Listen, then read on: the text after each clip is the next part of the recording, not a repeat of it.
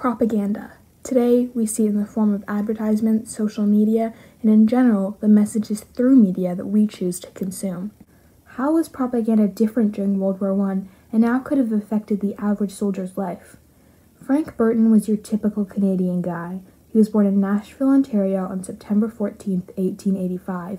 He worked an average day job at a flour mill and married his wife Edith in 1915.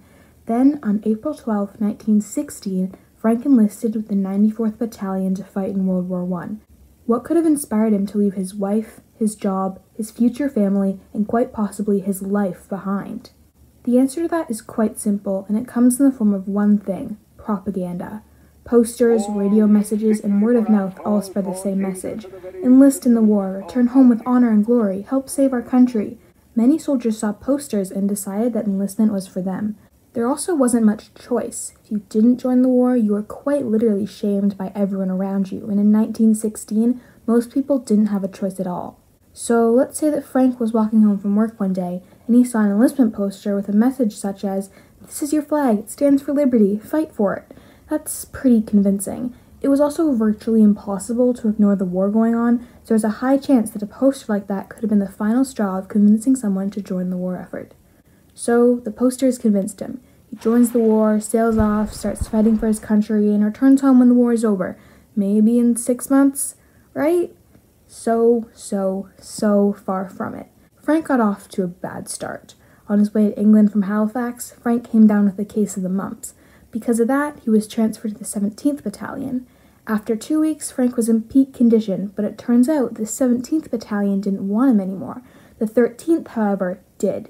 He served with the 13th Battalion in France for over 2 years and barely suffered a single injury. He did, however, not have the best luck with illness. He caught a fever 3 times, and all 3 times required hospitalization. Frank lived in the war for a long time, but eventually he officially returned home in April of 1919.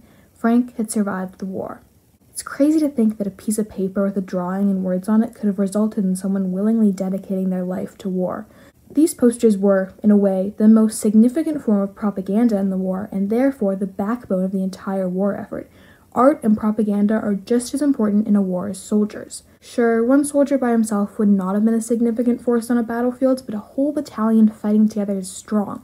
Those battalions were formed by men enlisting, and they enlisted because of advertisements like the posters.